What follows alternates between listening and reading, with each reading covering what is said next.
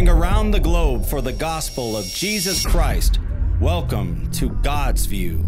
Life will soon become new from God's view. Hello and welcome to God's View. We're so glad you joined us. Remember, while we're going through the program, to call the prayer lines, 307-637-PRAY. That's very easy to remember, P-R-A-Y, 7-PRAY. That's 7729 at the end. Always periodically across the bottom of the screen and full shot behind my head so that you can, my heart is that you do not go through things alone. You know, there's power in agreement and you can get breakthrough. And we will sincerely take your prayer to the throne room of God and see, hopefully, your breakthrough like now. Quickly, swiftly, in the mighty name of Jesus. And thank you for joining us. Please get your favorite drink. You may have been one that was just clicking through the channel, and I hear it all the time on the prayer lines and say, wow, I never seen this show, but I sat down, I watched, and I was really touched by God.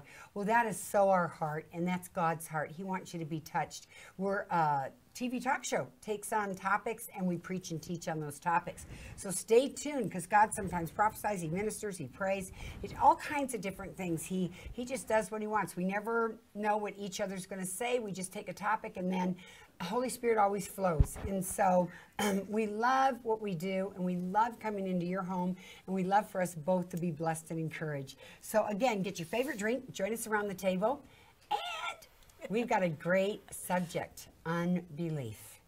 It's really going to hit home because we all need to be reminded of it because it tries to always creep in. Yeah. And with that said, I'm Charlene back to Marion, your God's View host.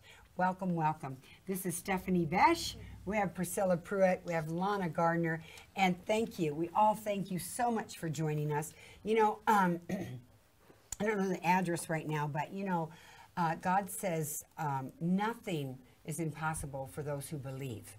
So you've got to believe, because if there's doubt and there's unbelief, then it's always going to try to come in, creep in, and it's always, and I call it settling on the promises of God.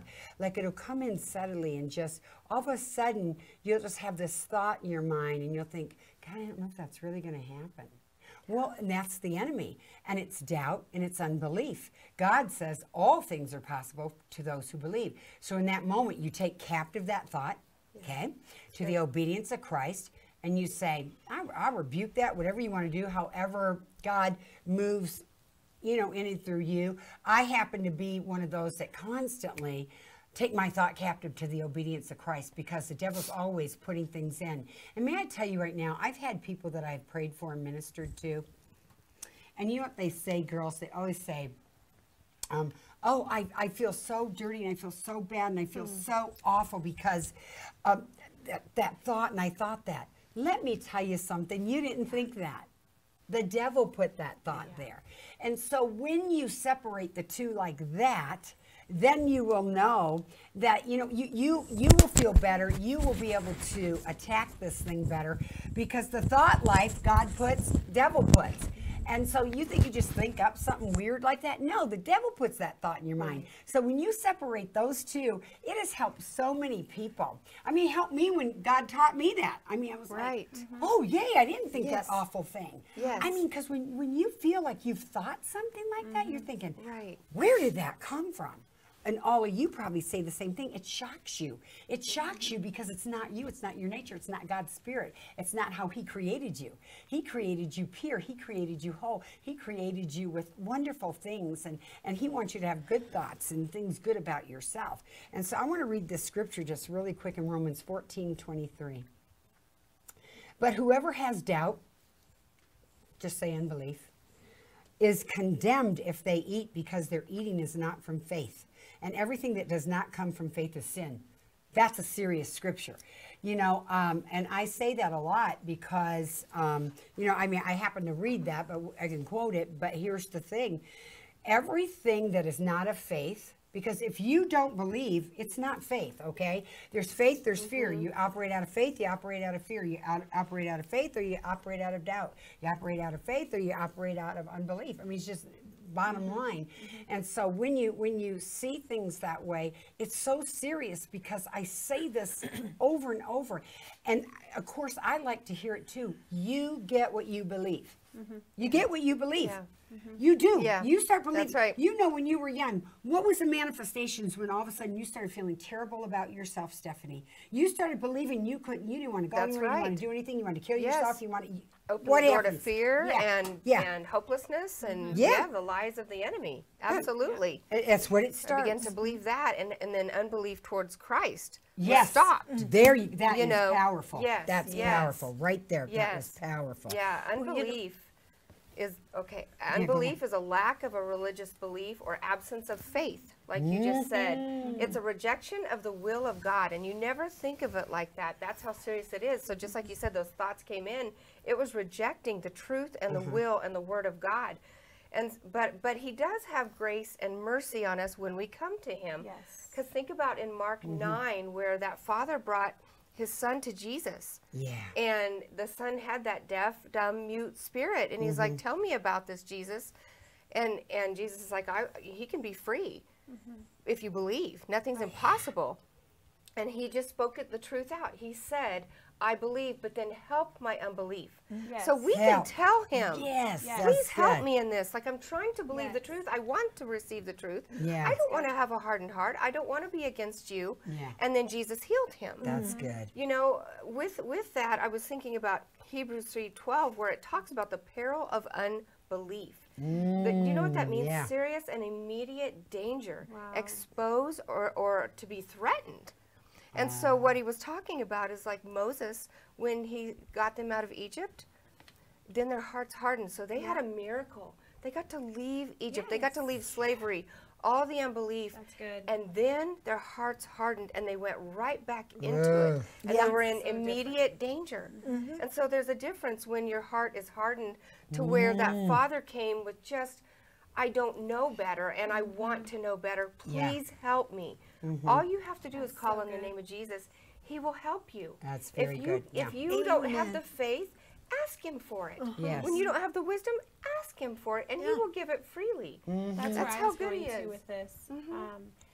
Just real quick, I was going through the same go place ahead. because I just want someone to know We that got if they're 28 watching minutes.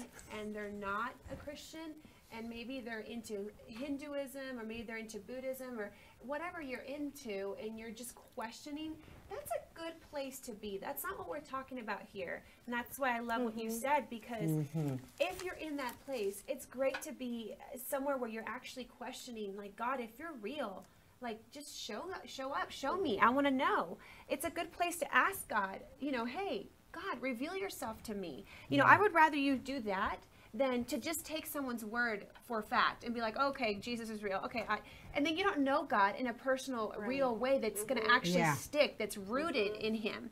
Because when you have a personal encounter and you feel the presence of God or you hear his voice for the first time, you'll never question it, just like Charlene was talking about. So if you're questioning it, just ask God. Ask him, hey, God, I want to encounter you. It says in Revelations 3:20 that, listen, I am standing and knocking on the door of your heart, he's saying. He's standing right there knocking. He wants to be in. Come in. If you hear my voice and you open the door, I will come in and we will eat together. Because God is a gentleman. He's not going to just come into your heart and push his way in.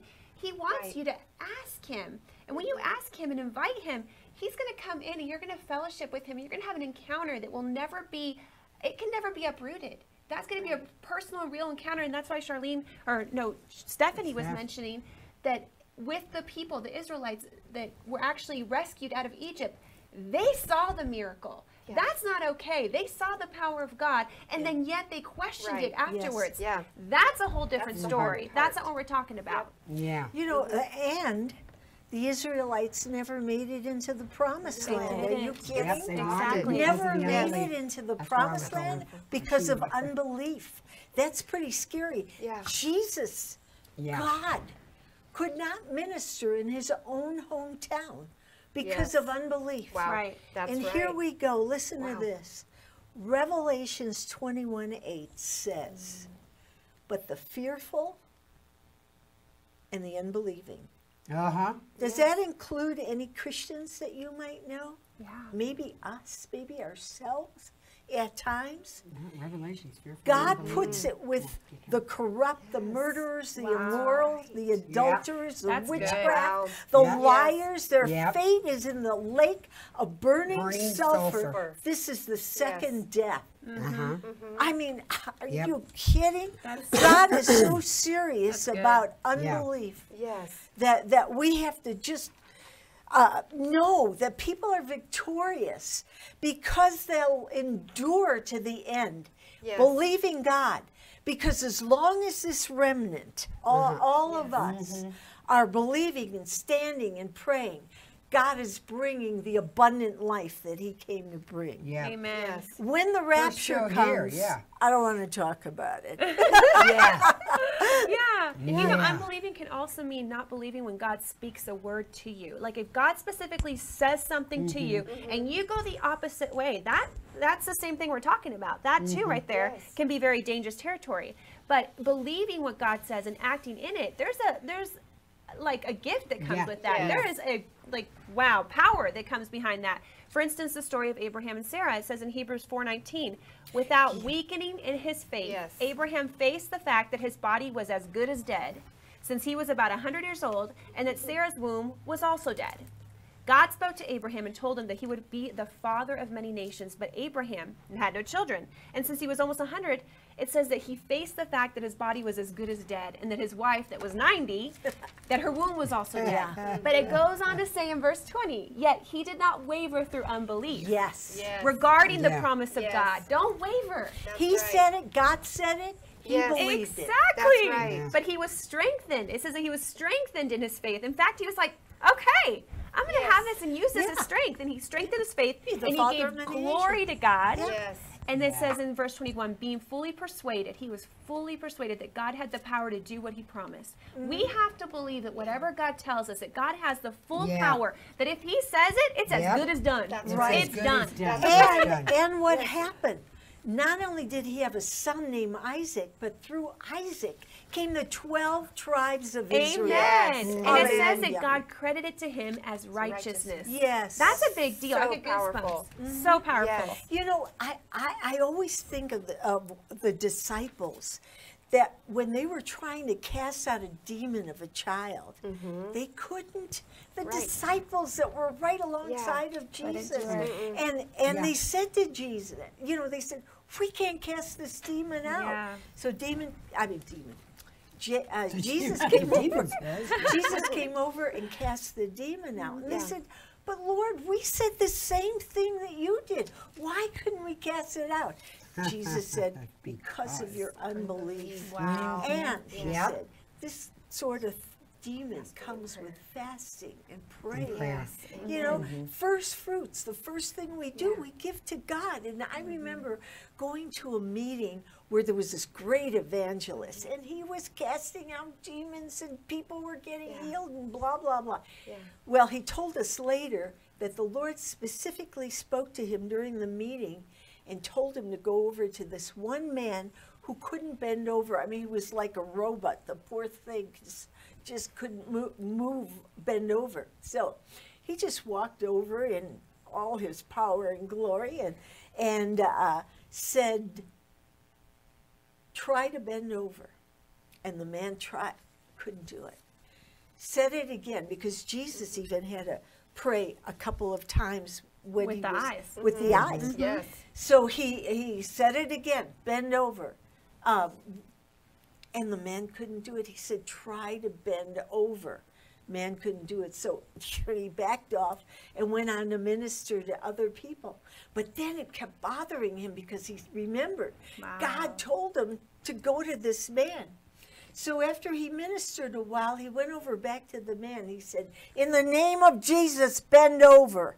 Yes. Ooh, I got goosebumps. Yeah. Power and authority. Yes, there is The power and belief, authority. the faith. Yeah. You know, That's where God wants us. yes, Yeah. and I was thinking as you were talking, the scripture that says, those that diligently seek him, who is Jesus, will be rewarded. Yeah. So Yeah. the more you Yes. seek the Lord, the more you read the word, the more you pray and have that intimate relationship with him, the more your faith will grow. Yeah. The more that belief will rise up, and you will start declaring, wait, by the stripes of Jesus Christ, I was healed. I'm healed. Yeah. Nothing is impossible Amen. with my God. Yes. So I Exactly. can do this. I can do all things through Christ who strengthens me. And greater is he Yes. in me than he that is in the world. Yes. The more you seek him, Yes, the more your the more you belief seek him. will grow. And you know, And there if is you a- don't seek him, your mind is arguing with God. Yeah. yeah, That's true. Always. I mean, come Powerful. on.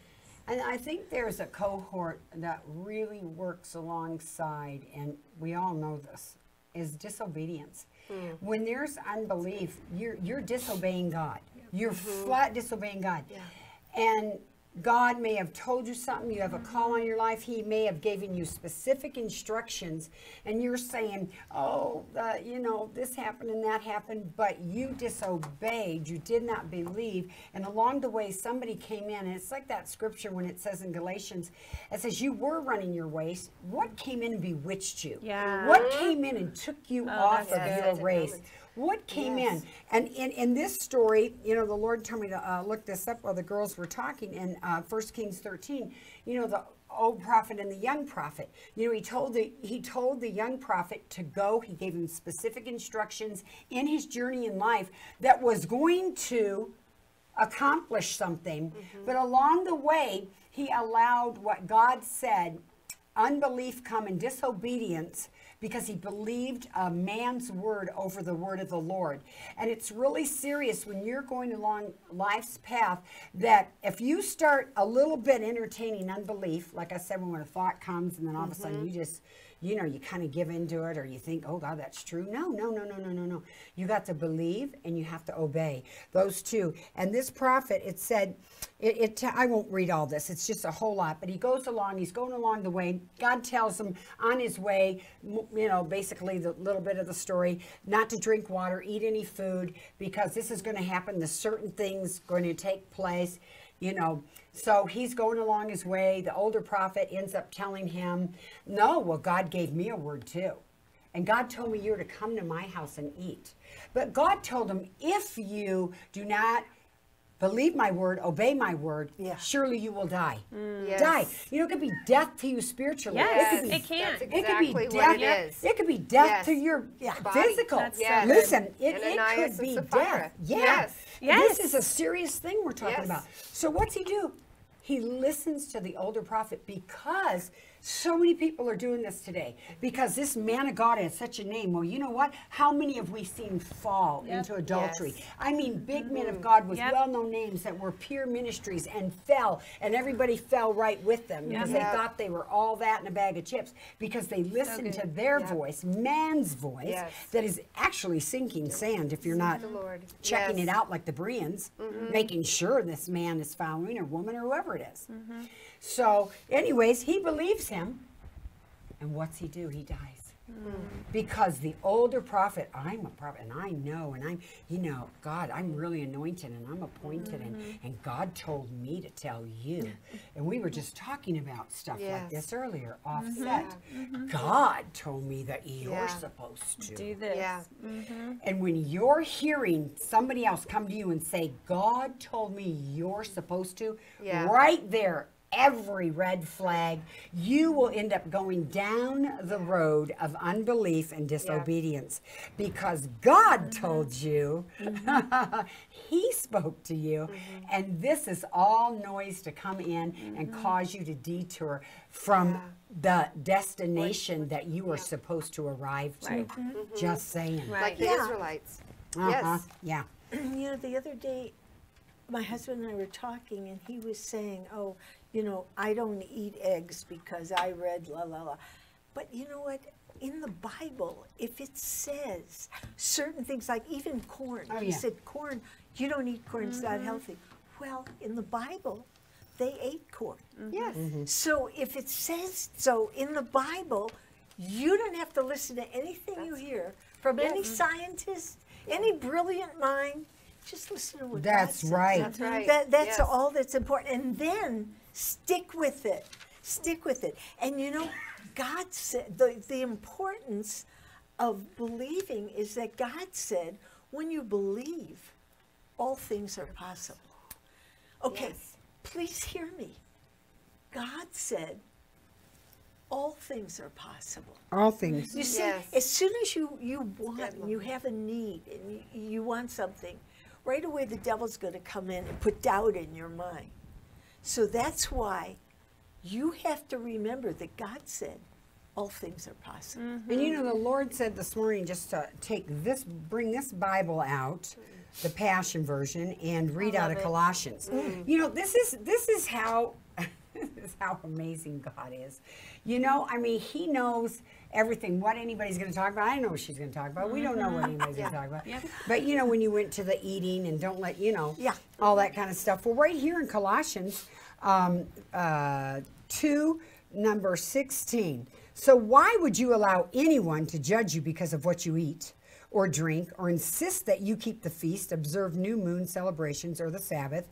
All of these were but a prophetic shadow and the evidence of what would be fulfilled. For the body is now Christ. Don't let anyone disqualify you from your prize. And what we're talking about, if you fall prey to another voice or reading something like Lana said, and you just say, I'm going to do this. Did God say? Let's just say this. Did God say? It says, don't let anyone disqualify you from your prize. Don't let your pretended sincerity fool you as they deliberately lead you into your intuition of angel worship. Now listen, I'm a girl that loves dancing in the river. I love angels showing up. I love all that kind of stuff now, okay? But in this hour, you have got to check everything out, because what did God say? We're in this day and a season and a time and a dispensation on earth where the devil's doing as many miracles as the church is, and people are falling prey. And God warned us of this, and He's warning us right here. He says, you into the initiation of angel worship, because we never follow anything. You know, signs, wonders, and miracles follow us. We don't follow it. And if we see an angel, let's run into that meeting next week, because angels show up. This has got to stop. Okay, it's got to stop. For they take pleasure in pretending to be experts of something they know nothing about.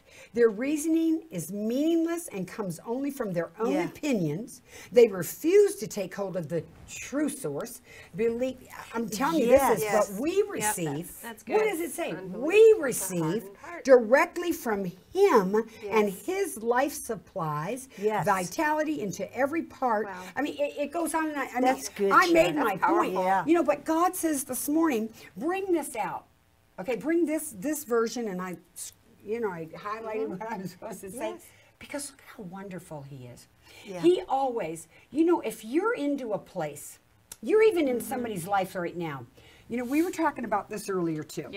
If somebody's in your life and you're getting checks, for the love of God, don't be like, oh, but, you know, I can't be mean. Or you don't have to be mean, but you have to obey God, because it's going to take you down a wrong path. It may taint you. It may, who knows what it could be. But you have to listen to the Holy Spirit. What we're saying right now about unbelief and disobedience and hearing the voice of God and faith and fear, this is a serious thing that we are talking about. You know, I mean, you run into a service or you listen, you turn on a TV show like this, but please today, if you listen to this show, listen, hear, embrace it, take it, and allow it to change you. Wow, that's good. You know, in Hebrews 3:12, it actually says, when with an unbelieving heart is called evil, just what you were talking about. And it says, it puts you in serious and immediate danger, threatened, exposes you to danger, and you will miss the promises of God. That's what it's talking about. And it says today, if you hear His voice, do not harden your hearts as you did in rebellion. And so just like what you were talking about, how the decision of being obedient versus disobedient and coming together to unbelief or believing. And religion is the biggest thing that tries to steal your belief, your faith. And I'm going to just finish this next part now, because God says this is okay for this part. You were included in the death of Christ and have died with Him to religious systems and powers of the world.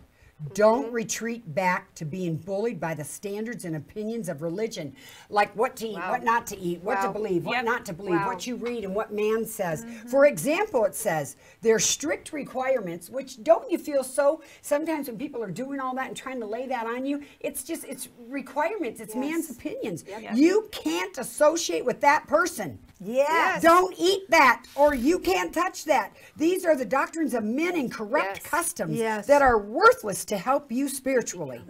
For though they may appear to possess the promise of wisdom and their submission to God through the deprivation of their physical bodies, it is actually nothing more than attempt rules rooted in religious rituals. Yeah. Whoa! Wow. Ah, Jesus. that's heavy. Unbelief counteracts That's heavy. faith. Yeah. Yeah. Well, look, I love that she brought up Ananias and Sapphira. What happened to them for not believing? Yes. It says that Oh, my. they sold their land and secretly withheld a portion of the proceeds. They lied not to men but to God. Yes. They lied to God, and Yes. they died on the spot. Yes. Died on the And they were in that's agreement. the hour. Be They were in careful agreement. who you're in agreement Yes, with. Yeah. that's you know what, Yes. God has had that That's point. true. We're gonna Yes. have to go right now. I know you're gonna have to Oh, say no, something. I'm Yeah. sorry. I'm sorry. I know he's gonna hold up that 2 minutes. Is it like really fast? Because he's gonna Real hold it up. fast. Okay, hurry up. Hurry, Okay. hurry. Well, now I forgot what I was going to say. Okay. She Jesus doesn't do anything healed, fast. and every time I know not every time, but many times Jesus healed. He said, "Your faith." Yes, Yes. has made you whole. Yeah, That's you're- the truth. Amen. That's the Well, that's gospel good. truth. What a great Gospel saying. truth. You know what? Amen. And we're going to end with that today, and I'll tell you why. We would like, we never ask for funding. But, we really need some partners. And you know what? Partners, if we had a bunch of partners at $5 a month, what we could do. That, there's so many networks we are waiting to go on so that somebody can be touched with the gospel of Jesus Christ. And if you send us, you get the same reward. Won't you consider and pray and ask God, have we been a blessing to you? I mean, there's 14 years of people saying, you changed my life. Okay, if we change your life, can you do $5 a month? Can you come and partner with us to help keep us coming into your home and around the world with the gospel of Jesus Christ? We'd love that today. And you can always go to our website. See, here I don't promise you a bunch of stuff. You're going to get 15 things if you give us. That's not that doesn't how we roll around here. You're going to get a reward in heaven. You give to us, you're going to get a reward, okay, in heaven. And then with that said, hey, Jesus, call on the name of Jesus. He is what you need. He is your vital need right now. He is everything you need to breathe and life. I'm telling you, if you will receive Jesus today, and everybody who calls on his name, it says, will be saved. You don't have to say it a certain way. If you are broken today and you're saying, I'm hearing the voice of this lady, she says you're going to make things better, then just say, Jesus, I believe it. Listen, he'll come and he'll start changing, shifting, and doing things in your life, your children's life, your marriage, your finances. I'm telling you, it happened to all of us up here. And he is so good. It's the goodness of God that brings people to repentance. You may have heard of a judging, mean father, but he's not that. He's a good father. I'll tell you, a judging, mean, awful father was my father in the world. My Father in heaven has never been mean to me, never been cruel to me, never abused me, and he won't abuse you. Please accept his son today and be with us in heaven. We can always see you in heaven. Call 307-637-PRAY if you did that so we can pray with you and help you along your walk. All heaven's rejoicing if you did it. Listen, we got to go. It's only goodbye for today. Thank you for joining us. Remember, God's got a view, and God's got a view personally for you. Going around the globe for the gospel of Jesus Christ. Welcome to God's View.